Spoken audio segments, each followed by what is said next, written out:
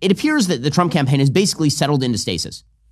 I believe that the Trump campaign basically believes at this point that everything is baked into the cake. Nothing is going to change from now until the election, unless it's a sort of exogenous circumstance, a world event that harms her campaign. So better just sit back on your laurels and ride it out. Now, I actually don't think it's a bad strategy. I think that Trump at this point, his entire goal has to be just pouring money into ads that attack Kamala Harris's record and point out that she is just Joe Biden with a fresh coat of paint. And that's all that Kamala Harris's candidacy is. They literally swapped out one face for another face on the same exact machine. That is Vivek Ramaswamy's point. He is correct.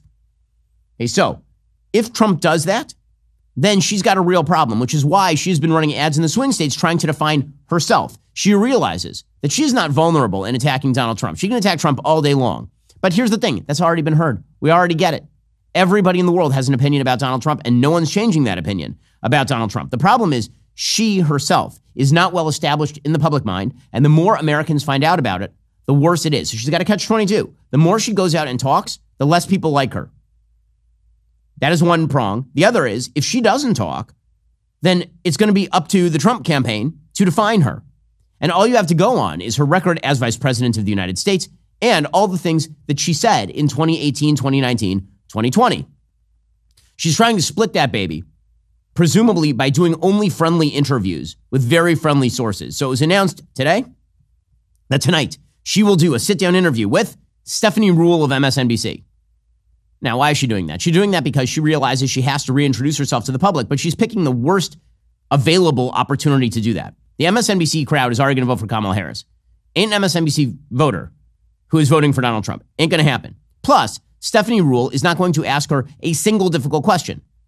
How do we know? Well, because she said so.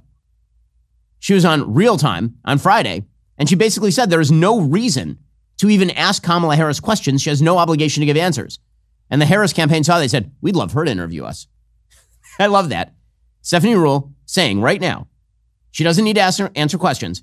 And Kamala Harris's response is, I would love for you to be the one who asks me. I wonder why. Here's Stephanie Ruhle just a couple nights ago. I just said I'm not going to vote for her. She's not running for perfect. She's running against Trump. We have two choices. And so there are some things you might not know her answer to. And in 2024, unlike 2016 for a lot of the American people, we know exactly what Trump will do, who he is, and the kind of threat he is to democracy. Okay, and that is the person that they're choosing to interview Kamala, and you can see why. Well, of course they're going to pick the journalist who says that Kamala doesn't need to answer questions, to ask Kamala the questions. That is an obvious hack for the campaign. But here is a wireless hack that can cut your cell phone bill in half every single month. The big phone providers want you to believe you need unlimited data so they can overcharge you. Well, here's the fact. Most of you are buying way more data than you will ever need. With Pure Talk, my cell phone company, you can choose how much data you actually want and you can save. Listen to this. For just $35 a month, you can get unlimited talk, text, and 15 gigs of data, plus mobile hotspot on America's most dependable 5G network. You know what you can do with that much data? You can browse the internet for 500 hours. You can stream 3,000 songs. You can watch 30 hours of video. That's if you're not on Wi-Fi. Here's the best part. When you switch your cell phone service to Pure Talk on a qualifying plan, you'll get 1 year free of Daily Wire Plus Insider. That's access to the full library of DW Plus movies, series, and documentaries, including Lady Ballers, What is a Woman, Mr. Bertram, and Run, Hide, Fight. Plus, uncensored ad-free daily shows, 1 year free of our kids' platform Bentkey, and your very own free Leftist Tears Tumblr. The only way you can actually do that is by going to puretalk.com/Shapiro, call and mention my name. Stop overpaying for your cell phone plan right now. Go to puretalk.com/Shapiro today. Switch to that qualifying plan. Get 1 year free of Daily Wire Plus Insider. But meanwhile, Kamala Harris is, in fact, saying some of the most dangerous things in modern American politics. I'm not just talking about the stuff she said back in 2019. We'll get to that in a moment, because every single day there's a new revelation of something nuts she said in 2019, and then she'll be asked about it and she'll run screaming to the hills with her hair on fire. I'm talking about the stuff she's saying right now. So yesterday, Kamala Harris made clear her most radical proposition. She was asked about killing the filibuster, and here's what she had to say. I've been very clear. I think we should eliminate the filibuster for Roe, and we need and get us to the point where 51 votes would be what we need to actually put back in law the protections for reproductive freedom and for the ability of every person and every woman to make decisions about their own body and not have their government tell them what to do. And so first of all, it's not even clear whether the federal Congress has the authority to do that. If you're talking about like an interstate crime, then perhaps. If you're talking about like an intrastate crime, which is what criminalizing late-term abortion, for example, in many states does, not clear that the federal government has the authority to simply reinstate Roe by fiat of Congress. But that's not the point. The point is that she wants to kill the filibuster.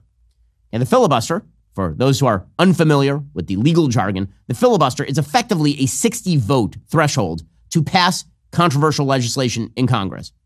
And there's some workarounds. There's some financial workarounds. If there's a budget bill, for example, there's a process called budget sequestration in which you can use 51 votes to basically trump the filibuster. But the filibuster tries to guarantee that there is widespread agreement about a policy before it passes. So, for example, it made a big difference with Obamacare that Democrats had 60 votes in the Senate thanks to a rigged race between Al Franken and Norm Coleman in Minnesota that achieved a 60th vote for them that allowed Obamacare to pass with 60 votes. They overcame the filibuster.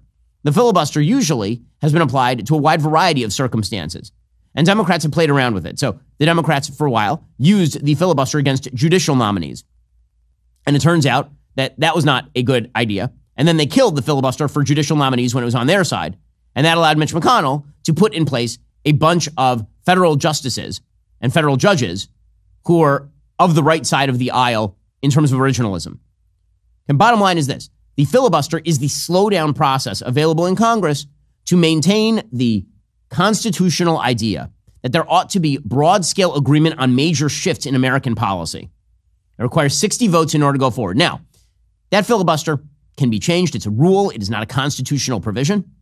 But it has become sort of the last resort of bipartisanship in the Congress as the administrative state has grown and as we've changed the constitutional rules and as the scope of the federal government has grown. There used to be all sorts of checks and balances in the original constitutional structure against Congress moving really fast in really broad ways. Namely, it was a Congress of delegated powers. And if you actually weren't acting within the delegated powers, well, then the states wouldn't pay attention to you or the Supreme Court would strike it down. And then over the course of the 20th century, the executive branch started to assume extraordinary functions that really belonged to the legislature. They would just through regulation do massive things. Congress expanded its purview to include pretty much everything that, quote unquote, affected interstate commerce. And the Supreme Court, which had been packed by the left, effectively decided that it was going to allow Congress to usurp all of that authority. So as the authority of the federal Congress increased, the filibuster became the brake on that process. And it wasn't an interminable break. You could overcome it. There's an attempt to filibuster, for example, the Civil Rights Act, and that failed. There have been many attempts to filibuster particular acts of Congress, and those filibusters have failed. However, the general standard, which is that for a big change in American public life, you have to at least overcome a filibuster. You have to show that the American people, writ large, have elected people who, broadly speaking, agree with one another. That has been a provision that has kept the United States in a state of semi-solidity with regard to its politics for a long time. Are you tired of the lies and the twists of the mainstream media talking points? Yeah, me too. Join me in my newest series, Fact, where I dismantle and bring truth to this tiring mainstream agenda.